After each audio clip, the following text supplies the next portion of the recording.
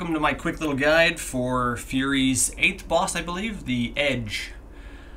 The first half of this video is going to be just general strategy, and the second half is going to be small videos of most of his move sets in 1/4 speed. The slow-mo helped me envision what he was doing and get the timing down and help me beat the boss. So hopefully it'll help you too. If you need to study his moves, skip to about the second half. The first half is just going to be general strategy. So here we go. Look, my biggest tip for these first two stages, which are really hard, I think all of his stages are hard, get charge shots like this. Do you see how much damage that did? Instead of having to do like 5 hits on him, you can get him down in 3 hits. It makes it quick. See, already stage 2. In stage 2 he does this, and he almost always follows it up with one more of them. Not always, but quite often.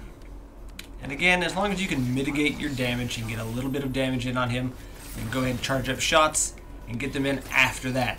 On both stage 1 and 2, you want to get these charge shots in after he does his big, red sweeps. There, charge up your shot, dodge over, and immediately get damage in.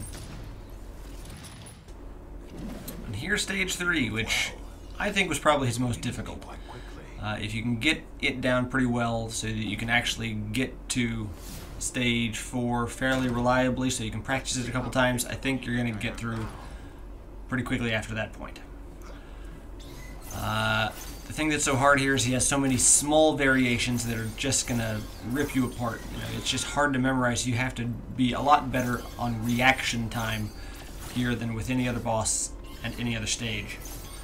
But my one big tip here is that if you do, during one of his pause attacks, one of his alternate attacks, hit parry too early, still hurry up and try to dodge out of the way, because if you dodge behind him, then maybe you'll actually dodge his attack and be able to hit him from behind. If you dodge a little too early still somehow, sometimes he'll turn around and hit you, but it's worth a shot.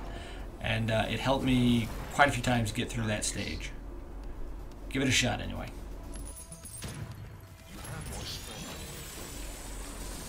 And here we are, stage 4 already. As you can see, this boss doesn't take that long as you do it quickly. Here's his 6-hit combo. It's a good way to get a little health back. It's not that hard to parry. You just want to be careful on that 6th hit. The 6th hit comes late, and then you want to make sure that hopefully you can get far enough away out of his AoE attack and charge up and get some quick damage in there.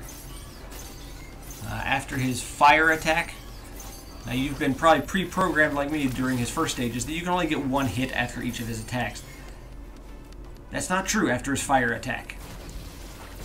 So don't let that preconditioning screw you up here. After his 5 fire attacks, go in and you can get 2 or 3 for some decent damage, and there you go. Now let's kill this motherfucker in style again. Right after we watch this asshole's death, we will get to the slow-mo version of his moveset. If nothing else, maybe that will finally get you through this boss. Give it a shot anyway.